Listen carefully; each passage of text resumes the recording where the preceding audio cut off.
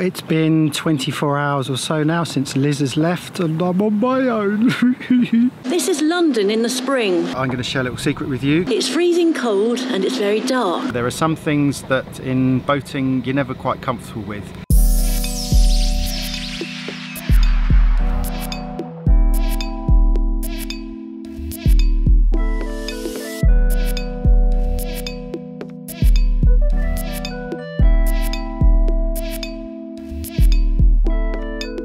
This train is for Lewisham. The next stop is Canary Wharf. We knew we'd have to get a new mainsail before heading off to Indonesia, so we called Phil. He's based in Langkawi, he's from New Zealand originally, and he makes sails. My name is Phil Auger. I represent a brand called Zoom Sail. I'm a sailmaker originally from New Zealand.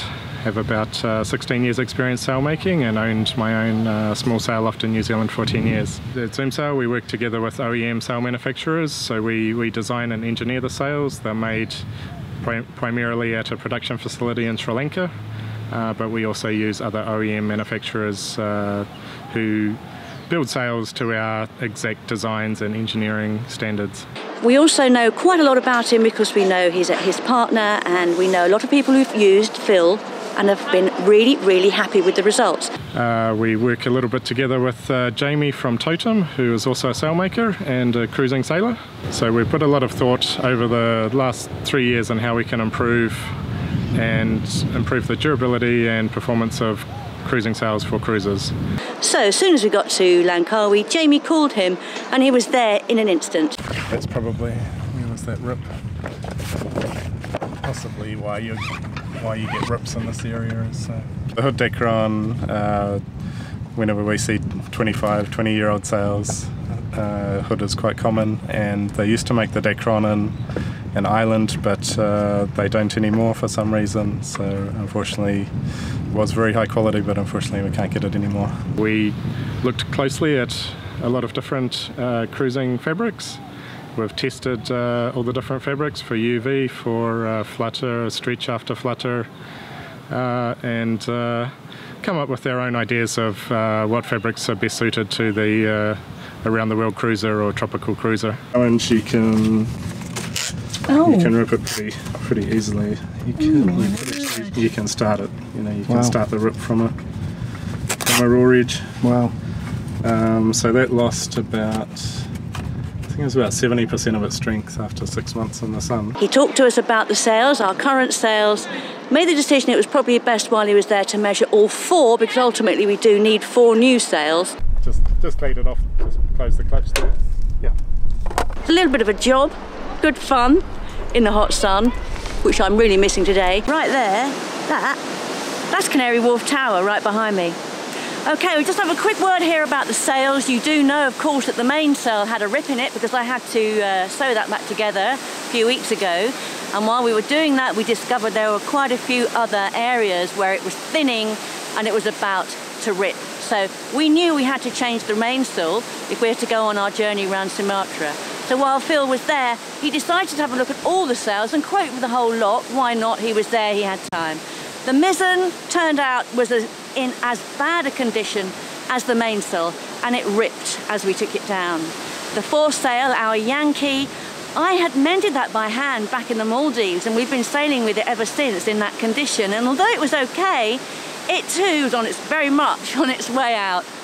And finally the staysail, which funnily enough is the one that we thought was the most damaged, turned out to be the least damaged, so the actual fabric wasn't quite as worn as the other sails.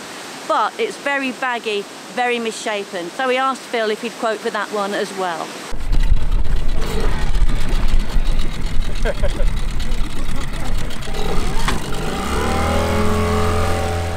Anyway, he took the measurements, he went away, and the next day he came back with a quote for all 4 sails. It's been a busy day. I have managed to book a place in the marina for tomorrow because we've got Adnan, the fridge repairman, has said that he would be able to come and see me tomorrow to have a look at our big fridge which is not working correctly. And on top of that, now that we've seen Phil, we have agreed on the sails and we have decided that we are going to get all 4 new sails. It's time to go into the marina, and I'm going to share a little secret with you. I hate going into marinas. Based upon early experience when we first got the boat and a couple of close calls and one disaster. When we left Crabby Marina a few weeks ago, it was horrible because we had a side wind, and the one person who was trying to throw us our lines didn't really know what he was doing, and with the tide and the side wind, anyway, it was terrible. It was only thanks to Liz, who was able to lean over and fend us off one of the piles, that we stopped us from scraping ourselves. We got caught. It just makes me nervous. Esper doesn't really reverse in a straight line. We don't have a bow thruster, so it's always a little bit of a fraught time going in. And of course today I'm on my own. Fortunately, our friend Barry is in there, and he's able to phone through to a guy called Toby, who said he'd be kind enough to have someone in a dinghy. And this is what normally happens in the Med. You'd have a marinaro, they're called, someone in the dinghy who'll push the boat round should you catch a side wind, and they can help push you into the slip. So as I say, I've only ever been in this marina once, and it was a few years ago, so I don't really know what it's like, and I've no idea if there's any tidal influence or if there's any wind. So I'm just being cautious and nervous at the same time, and that is after 10 years of going in and out marinas. So it just goes to show you that there are some things that in boating you're never quite comfortable with, and this is one of them. But I've got Millie on my side, so we'll be good.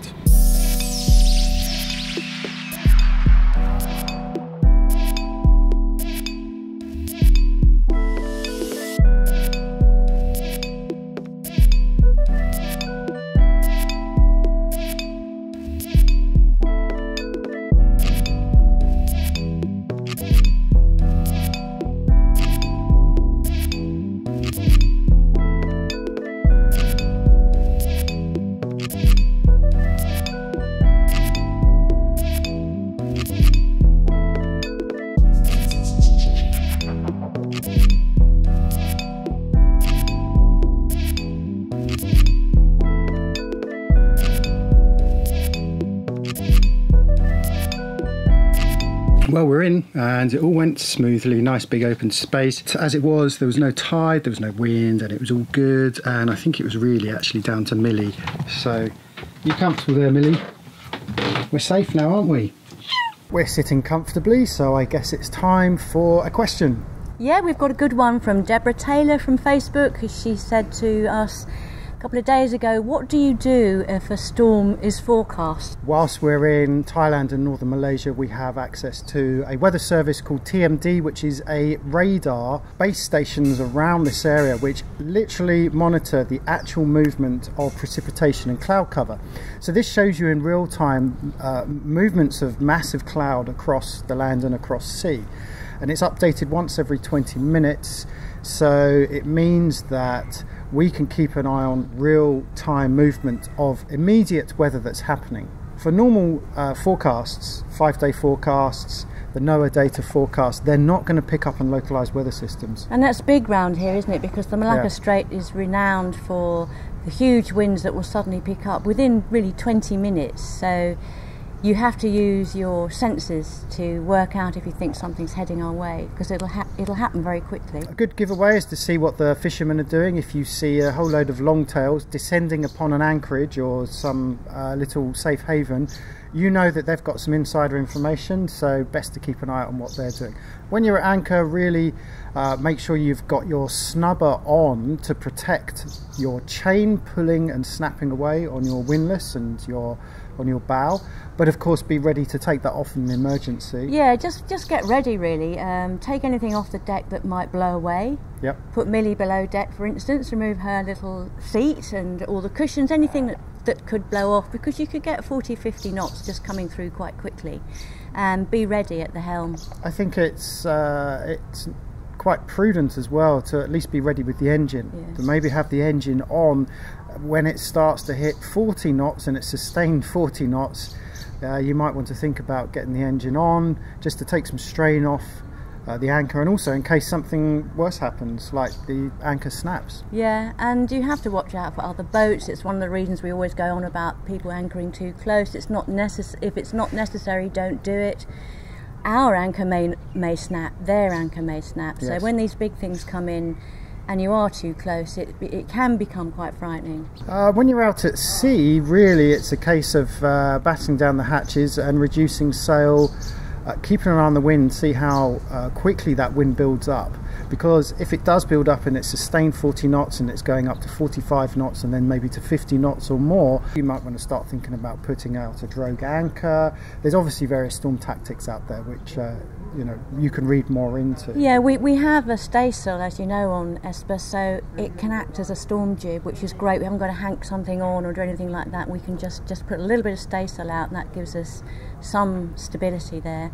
But of course, with ocean passages, you can get the first 3 days pretty well sorted. You can see what weather systems are coming through and where they're going. After 5 days, you've then got to rely on getting your information while you're at sea, so sat phones and various other kinds of communication. And if you've got something big coming, if you've got a cyclone or a hurricane coming, you have to duck out of that area. Yeah, again, there are certain tactics you can employ when it comes to dodging very, very big storms, and it's to do with the cycle of the storms from the northern hemisphere. As you probably know, a hurricane will move in an anti-clockwise direction, so depending on your position within of that hurricane or cyclone will depend on which way you turn. And again, there's lots of information out there to read up on that a bit more. A rule of thumb, if you can, on the Indian Ocean is to head towards the equator, because that's where everything dies down, just around either side of the equator. But it, you know, depends where you are, what the situation is. I'm just trying to think what we did when we were running with some pretty nasty weather across the Indian Ocean. Yeah. Well, the problem we had, of course, is that we didn't have a working headsail. Yeah. So we were relying on the mainsail, which when you're running downwind, it's actually easier to handle the boat when you're running with the headsail rather than the mainsail. So that was a bit dangerous, that was, wasn't it? So we rigged up the preventer. Yeah. So the preventer is a line that runs from the end of the boom to the front of the boat and then to the back of the boat, which just stops the boom from jibing. And then of course there's heaving to as well, which is where you purposely back the sails, and rather than running with a squall, perhaps you turn the boat round and face into it. And of course this will give the appearance that the squall will pass more quickly, because you're not moving with it, you're actually pointing against it. So if circumstances permit and you have the sea space, then maybe just heaving to could be a good option, because it allows you a bit of time to relax, and it also allows time for the squall to pass over more quickly. Yeah, but of course the general rule for all sailing is, if in doubt, reef. Absolutely. So we have Adnan coming in the afternoon. In the meantime, I've got to clean the boat because she is filthy.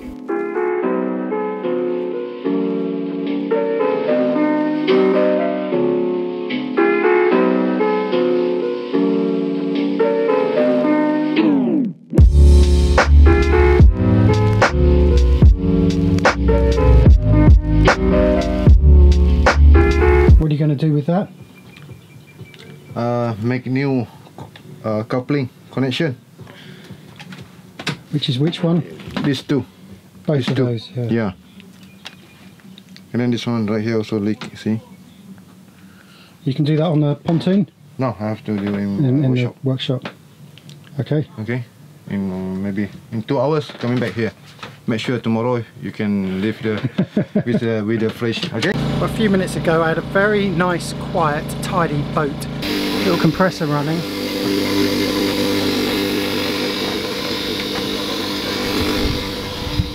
I think it's pressurising the fridge, I'm not entirely sure. But I hadn't plugged into shore power, so I've had to run the generator to provide power to run this little thing. It's a mess. It's 6 o'clock, I'm sunburned, decks are clean, so that's something. I'm in the middle of an oil change, ran out of oil, and yeah, I'm hoping Adnan is going to be finishing up here soon. It's been a very long day, but we're getting stuff done, which is really good.